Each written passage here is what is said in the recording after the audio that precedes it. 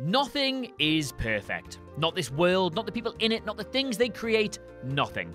Not even me, a man who on the face of it does not possess a single physical or emotional flaw. No, you're right, I am pretty close, but my knees are made of dust and I can never spell the word vehicle first time, so I am at best a 99 out of 100. Same goes for TV shows as well, you see, as even the most polished series can be littered with otherwise avoidable errors that somehow make it to air. Most of the time, these are excusable or understandable, but since when has that stopped us pointing them out? Thing is though, today we're not here to pick faults, but rather to praise the creators who expertly managed to style them out. Be that clever rewrites, a wink to the audience, or even just making their gaffes a core part of the show. My name is the almost perfect Adam Cleary, and these are 10 genius ways TV shows fix their own mistakes. Number 10, a visible crew member became Bob. Twin Peaks. There are countless examples of TV shows cleverly papering over major mistakes, and then there's David Lynch deciding he liked a blunder so much he basically made it the entire premise of Twin Peaks. While shooting a scene featuring Sarah Palmer, the face of a set dresser by the name of Frank Silver was accidentally visible in the mirror behind her. Look, there you go, there he is. Now, Silver, with all due respect to him, looks a bit like some sort of boathouse sex case here, and Lynch loved the eerie visual so much that he not only decided to keep it in, but gave Silver a role in the show. I mean, not a big one or anything, just the series' primary antagonist, a terrifying, murdering, interdimensional entity known as Bob. Crazy, really, as if the guy had just been stood anywhere else during that shot, the entire show would have been completely different.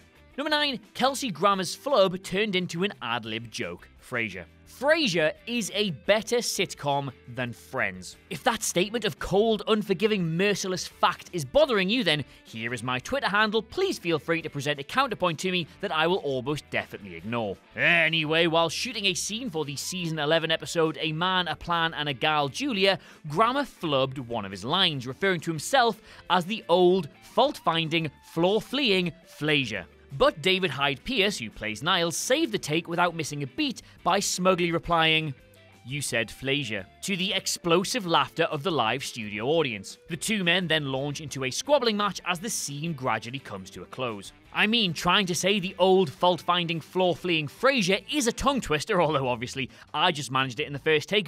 But round of applause to both men for styling it out ingeniously.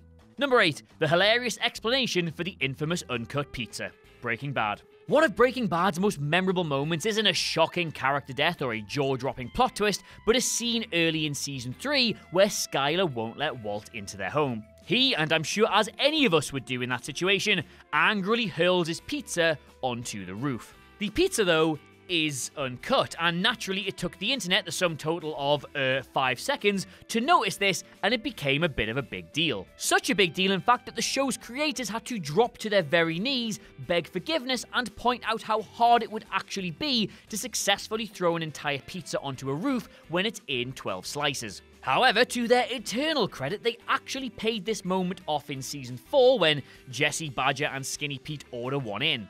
Badger telling the lads that the pizza company deliberately doesn't slice them to pass the savings on to the customer, even going so far as to calculate how many man-hours they would save in doing so.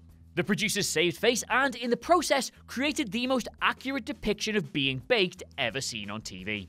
Number 7, Season 4's inconsistencies were caused by a gas leak. Community. Beloved Community showrunner Dan Harmon was fired by NBC at the end of the show's 3rd season, resulting in David Garraraschio and Moses Port being drafted in to write the 4th season. After that then arrived to and how can I put this delicately, incredibly mixed reviews. Yeah, that'll do. Harmon said that the series was very much like an impression and an unflattering one. NBC replaced us with 2 guys who didn't know what they were getting into, and I think they tried their best. NBC, seeing both sense and presumably their ratings, rehired Harmon very quickly. But rather than simply trying to pick up the tattered pieces of Season 4, he decided to reset the table by hilariously having the characters comment on a gas leak that occurred on the campus and caused all the off-base events on the prior season. Its 2 subsequent final seasons, I'm pleased to report, were very good.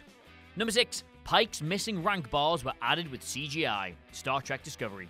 Detail is important in all TV shows, but for Star Trek, well, Yes, I mean, have you met Star Trek fans? I am one of them, and when the Next Generation played fast and loose with the USS Yamato's registry number, I didn't sleep for 2 goddamn days. Don't know why I'm telling you that, you're not my therapist, but anyway, Star Trek Discovery was recently forced to fix an issue in post-production. You see, while shooting the early scenes for Season 2, they forgot to include the cuffed rank bars on Captain Pike's iconic yellow uniform. Some whiz in the marketing department picked up on it before the series actually dropped, and the only viable option was to somehow add them in with CGI. It's a clanger and really dumb that a show already spending so much on visual effects had to do this as well, but looking at it now, you'd honestly never notice.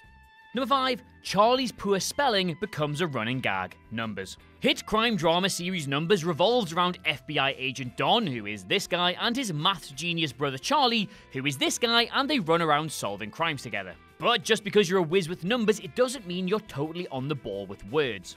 As evidenced by Charlie blatantly misspelling the word anomaly as anamoli when writing it on a map in the show's pilot episode. Many fans picked up on this mistake and had fun mocking both Charlie and the crew, prompting the show's writers to make Charlie's poor spelling a running gag over the course of the show. Memorably, the Season 1 finale featured an exchange between Don and Charlie about whether or not Charlie knows how to spell anomaly, and later in the show's life, references were made to him being a, and I quote, horrible speller. Number 4. Tony burned his hand and it stayed in. The Sopranos. Ralph was one of The Sopranos' greatest characters, and so it was fitting that he received a suitably unforgettable, if brutally violent death. You remember he was strangled and beaten at the hands of Tony Soprano and then later dismembered to elevate him to the TV status of super dead. But in the immediate aftermath of Ralph's murder, an exhausted Tony gets to his feet and blearily stumbles around the kitchen where the fight took place, accidentally placing his hand on a lit stove and quickly screaming out in pain. This naturally carried a rather loud expletive. Tony burning his hand, though, actually wasn't scripted for the scene, but due to Gandolfini's perfect reaction and how brilliantly it accentuated the roughness of Ralph's murder, the painful botch was kept in. Number 3. Netflix went and fixed a scene. Orange is the New Black. In the Season 5 episode of Orange is the New Black, Maritza is filming a beauty tutorial vlog where she explains that in prison, she typically uses household spices to contour her face rather than the usual fancy department store products. Specifically, cinnamon, cumin, and seitan Goya. But as she says that last one, it's extremely obvious that she's actually pointing at seitan abodo, which, as we all know, is a totally different spice, Jesus. Naturally, viewers barely noticed it, and those who did just accepted it as a small mistake at the time, and nothing more was said. Number 2, a clumsy exorcist. No, of course, no, I'm just kidding. Twitter had a meltdown, Reddit turned it into a meme, and Netflix had to entirely reshoot the sequence with the correct spice in place. What an age. What an age this is. What a time to be alive when they will remake parts of TV shows because of a split-second shot of someone pointing at the wrong spice jar. We're doomed. We are doomed. We are doomed. We're doomed as a species. Doomed. It's all over. Absolutely doomed. Repent. Number 2, a clumsy extra was kept in for dramatic reasons. MASH. The Season 3 of MASH concluded with the death of Lieutenant Corporal Henry Blake as announced by a traumatized Radar O'Reilly to the assembled OR surgeons. As Radar leaves the room, the camera pans back across the surgeons in an unbroken take as they're either frozen in shock or fighting back tears, or simply trying to focus on the patients they're meant to be operating on. But at the end of the shot, the noise of someone dropping a surgical item, rumoured to be a scalpel or a tray, can be heard very clearly. A genuine accident apparently not written into the script, but was kept in the episode due to its authenticity. I mean, yeah, I guess. I've never particularly been a surgeon or served in Vietnam, but if somebody I knew died, I might drop a thing, I guess. Number 1, The Tale of Two Beckys, Roseanne. If you grew up in the 90s, there's a good chance you saw your fair share of Roseanne episodes, and if not, well, then that's fine too. It was on directly after both The Simpsons and The Fresh Prince here in the UK, so I've seen a lot of it, but I still have literally no idea what it was about. Anyway, the show faced a bit of an issue when series staple Lacey Goranson, who played Becky, decided she wanted to leave to complete a college degree at the end of the show's 5th season. And yeah, fair enough. The show's producers wrote Becky out, but then decided that the character should return. So they recast Becky with future Scrub star Sarah Schalk, and again, also fair enough.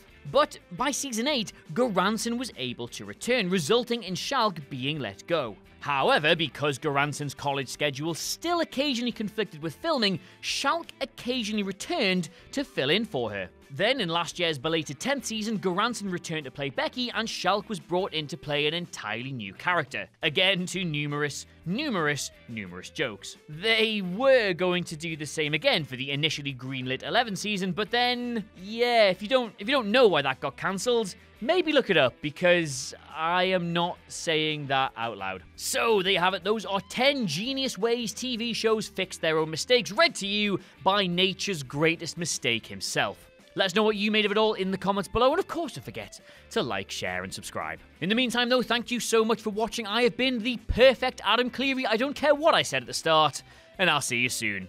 Goodbye.